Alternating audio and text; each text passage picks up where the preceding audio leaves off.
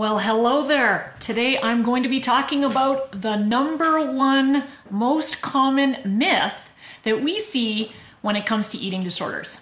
So, you guessed it, it is Eating Disorder Awareness Week. That is why I am wearing purple. And I wanted to dive into this topic because every day in our practice, we either get a phone call from a concerned parent or spouse, or work with our clients with a variety of either yo-yo dieting backgrounds, anorexia, bulimia, binge eating based disorders, and we're constantly having discussions around this particular myth. So, are you curious what this myth is? The top myth that we see related to eating disorders is that you have to be skinny to have an eating disorder. So let me know in the comments if you're wondering about that. Can eating disorders come in all different shapes and sizes? Or if you've struggled through an eating disorder recovery, have you been concerned about that? Or have you had somebody in your world maybe not believe you or take you seriously when it came to your recovery? I'd love to know if you feel comfortable sharing that. This is a topic that a lot of our clients definitely find difficult to work with. So the national theme this year for Eating Disorder Awareness Month, I loved because it really rings true so much to the work that we do here. The theme is one size doesn't fit all, and this is definitely the case. What we know about eating disorders is that they can come in all different shapes and sizes, all different types of body weights, certainly all different types of ages. We've seen clients ranging from as young as in their early sort of pre-teens, all the way up to, of course, into women in their 60s we've seen in our practice. We also know that eating disorders for sure can also influence males, and certainly I think there's additional challenges and shame in some of our male clients in eventually reaching out for help. But we do see eating disorders ranging from bulimia, anorexia, and binging issues in our male clients as well. So, how do you know somebody has an eating disorder? For those of you who aren't versed in this topic area, I'm glad you've joined me for this video. You'll notice in the comments I've put a link to some additional myths if you want to sort of test out some of the most common myths. Those with eating disorders probably want you to know. You can go and check that out there. But how do you know somebody has an eating disorder? You really can't tell by looking at someone physically. Of course, you know, we've all seen some sort of a photo of someone that is indeed very emaciated, very, very low body weight. And certainly that is one way that someone with an eating disorder may look. But I also want you to be aware of the fact that the vast majority of clients we see in our practice really don't fit that build. In fact, they have struggled with additional shame, additional overwhelmment, because they've actually carried a lot of extra weight, maybe by sort of society standards would be considered overweight. And there's a huge amount of shame in reaching out for help if you're binging and purging, or if you're starving yourself, over-exercising, yet perhaps still at a high BMI or body mass index that puts somebody in the obesity range by sort of BMI standards. So if that's you, if you're watching this video, know that we really understand that in our practice, that eating disorders come in all different shapes and sizes. In fact, we've had clients here that probably consume less than a 2-year-old consumes for overall calories, like taking in less than 1,000 calories per day, exercising like mad, and still not looking emaciated or even losing weight.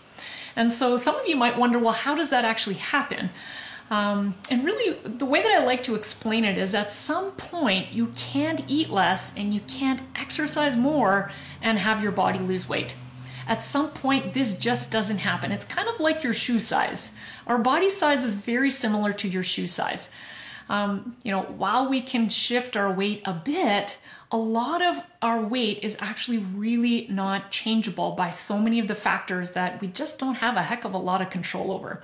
So I think one of the biggest myths in the fitness field or sort of weight management field is that if you too tried harder and you exercised more and ate less, you too could weigh anything you want or lose weight. And that is a huge myth.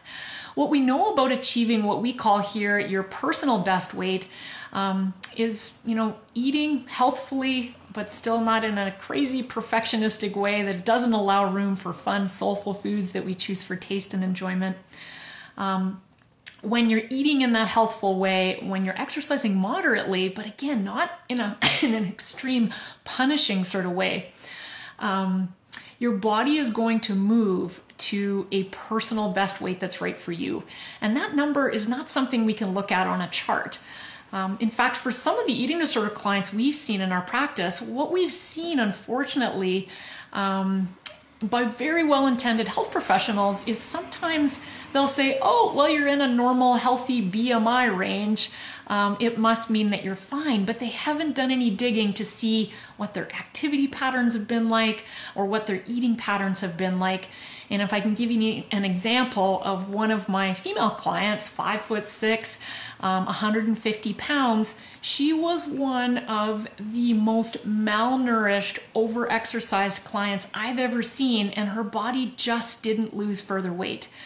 And so by her health professional not really taking her seriously, this only furthered shame and furthered feelings of failure that she was not being good at having an eating disorder, and really harmed her recovery. So for those of you working with the public in nutrition education, in the fitness field, just know that eating disorders indeed, as this year's national theme says, one size does not fit all. They come in all different shapes and sizes.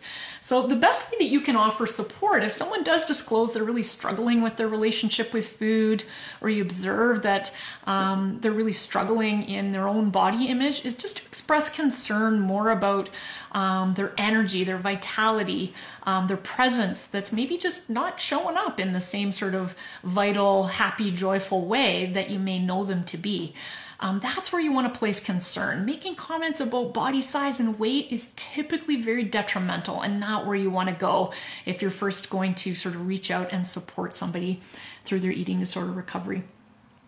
So curious in your comments or your thoughts there, if there's anything that I talked about here that resonated with you, give me a thumbs up. Let me know in the comments if this topic is interesting to you, what you want to know more about when it comes to eating disorder recovery, since we do a heck of a lot of that in our practice here at Health Stand in collaboration with so many of the fantastic psychologists that we've learned so much about from the emotional side of what recovery really looks like.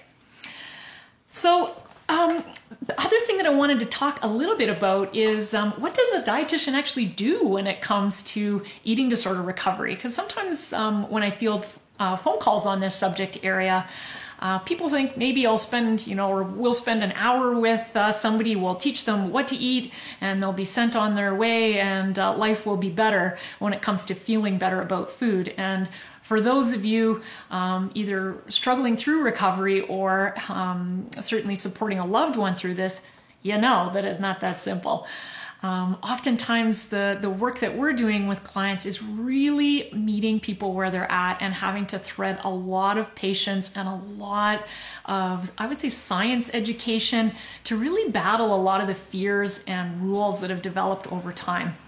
And so oftentimes clients are really kind of fearful about reaching out to a dietitian and talking about their eating disorder because, of course, food is the enemy. And they think we're all trying to make people fat, which is, of course, not our job. Unless you're in a hospital, it can be a little bit trickier for sure. But in a private practice setting, the role of a dietitian in your care team is to really help you understand what to eat, how much to eat, when to eat, and really help meet you where you're at in terms of the foods you feel most comfortable starting with right now.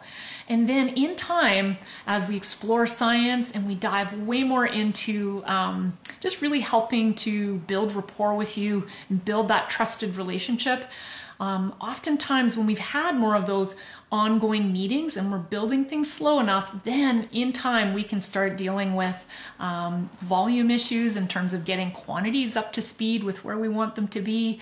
And in time we slowly work together to work towards addressing food fears, food anxieties, and a lot of the, I would say, more triggering environments such as social settings that just make eating much more difficult for many of our clients working through anorexia, bulimia, and binge eating disorder. So I do want to let you know you're not alone if you're struggling through recovery, or if you're a parent supporting someone and feeling like you're absolutely stuck. Having a fantastic, caring psychologist as part of your team, and a good dietitian that really has worked a lot with eating disorders is absolutely essential from a care perspective. Whether you're going into residential treatment or out, I think having that care team of a psychologist, your family physician, of course, and a supportive dietitian that understands eating disorders is really critical to take those next steps. So, love to know your thoughts on the video. If you feel that this video might be helpful to share for Eating Disorder Awareness Month, I'd love you to share it on your feed, write us a comment, and certainly take a look at that link that I've shared in the comments there about 4 other myths outside of the one that I've shared with you here today. So thanks for joining me. I will see you next week, same time, Wednesdays, 12:30 Mountain Time on Facebook Live. Next week, I'm going to be talking about heart health, so we'll see you there.